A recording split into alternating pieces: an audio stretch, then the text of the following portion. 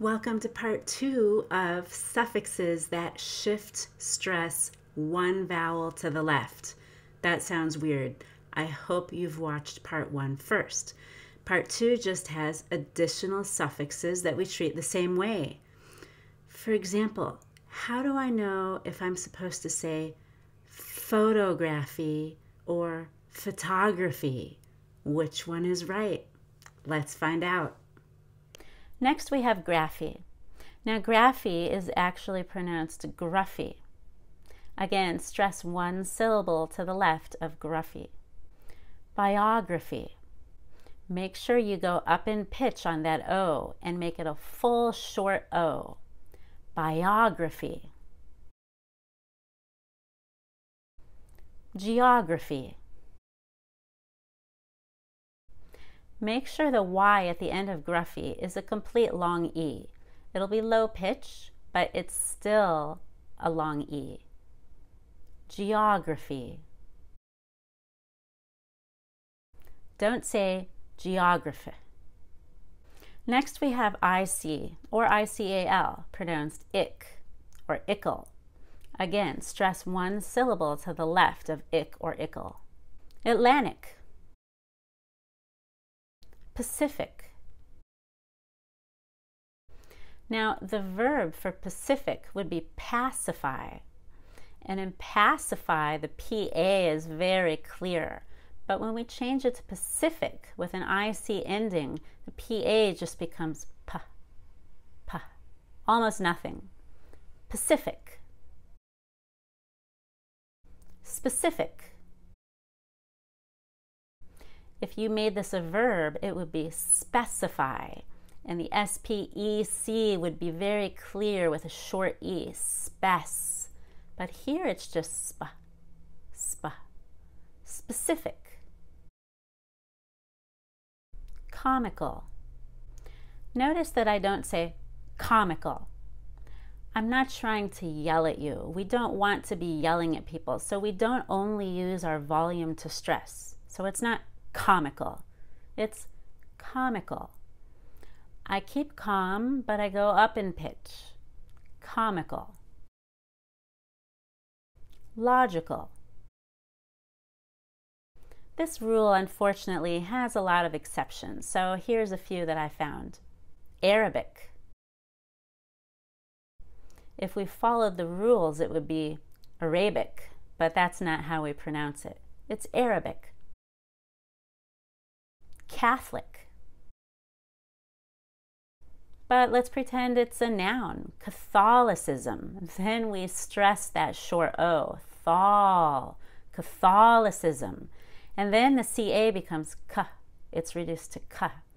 But when it's an adjective, it's Catholic. Catholic, Catholicism. Here's a really common word that's an exception. Politics. It's not politics. According to the rule, it would be politics, but we pronounce it politics. It's an exception. The next suffix is iffy, illy, or itty. Stress one syllable to the left of the I. Justify. Terrify. So the Y at the very end of the word is a long I. We don't reduce that long I, but it's quieter and low-pitched. Terrify. Testify. So I wouldn't say testify. Now I have too much energy on the last syllable. It should be testify. Primarily. You can say primarily, but often with these adverbs, we don't need to pronounce that I. You do need to spell it with the I, so don't omit that in your spelling, but we don't need to say that I. Primarily. Necessarily. Temporarily. Ability. Now with these ITY endings, and we have a lot of words with ITY endings in English, the ITY is pronounced IDY, a very fast D, itty. So don't say ability, that's too much T. It's just ability. Facility.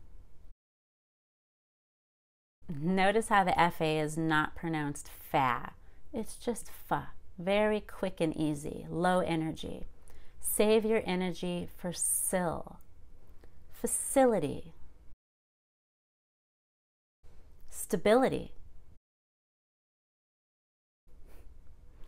If this were an adjective, it would be stable, and we would spend a long time stretching out that A. But when it's a noun, we reduce that A to A. Stability. Next we have AL or OUS. Usually we stress one syllable to the left, but it really depends very specifically on the spelling. Overzealous. Tremendous. Momentous. So sometimes we stress two syllables to the left of OUS, but it depends on the spelling. In all of these previous words, I stress one syllable to the left because of the specific spelling. Let's look at that carefully. In this spelling rule, V means vowel, VC means vowel consonant. So you will stress one vowel to the left of the OUS or AL suffix if the spelling to the left of it is not V, VC, IV, or UV. So in overzealous, the vowel to the left of OUS is E. Look at the E and everything in between the E and the OUS. You have EAL. EAL is actually VVC, or vowel consonant. Therefore, we're going to stress one syllable to the left because it's not a VC, it's a VVC. So it's pronounced overzealous. So in tremendous, the vowel and syllable before OUS is END. END is vowel consonant consonant. Because there's two consonants, we're going to stress that syllable. Only one to the left of the suffix. Tremendous. In the word momentous, look at the E to the left of the OUS. Everything after the E is ENT. The ENT is vowel consonant consonant, or VCC. Therefore, we will stress the ENT. Momentous. The same with tremendous. Look to the left of OUS. You have END. END is vowel consonant consonant. So we will stress the END. Tremendous. But if the word were, say, principal, we would stress two syllables to the left because IP is just a vowel and one consonant. Principal. Look at the vowel to the left of the suffix and everything between that vowel and the suffix. In principle, I look at the I and also the P.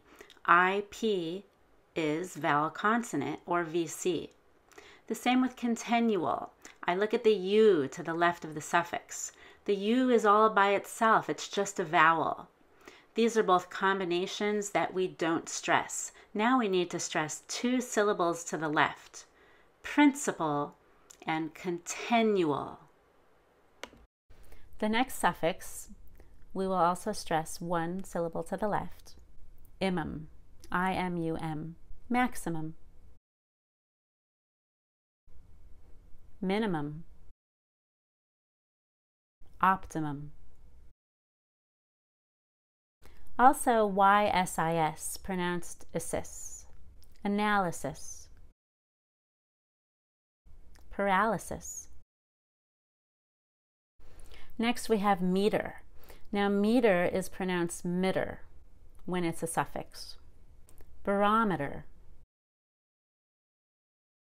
You really need to go up in pitch on that O and make it a short O. barometer. So it is not barometer or barometer. That bar becomes ba, ba. Barometer. Kilometer.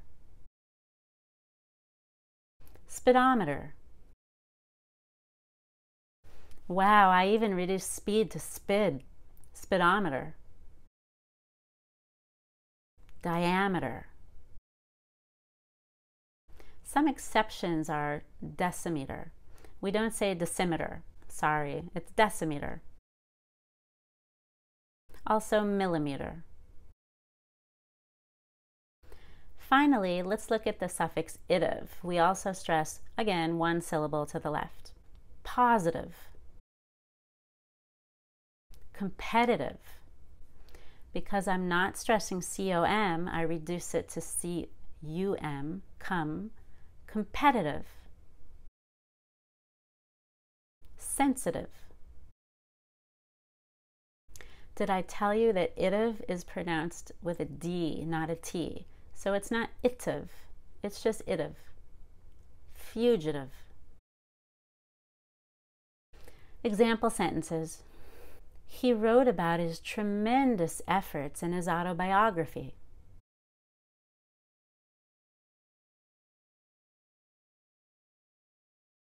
The politician understood politics but lacked sufficient data.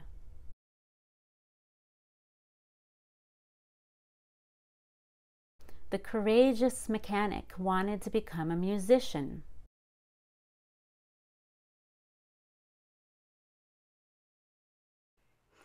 For additional information and practice, see my Udemy course on word stress. A link is in the description to this video.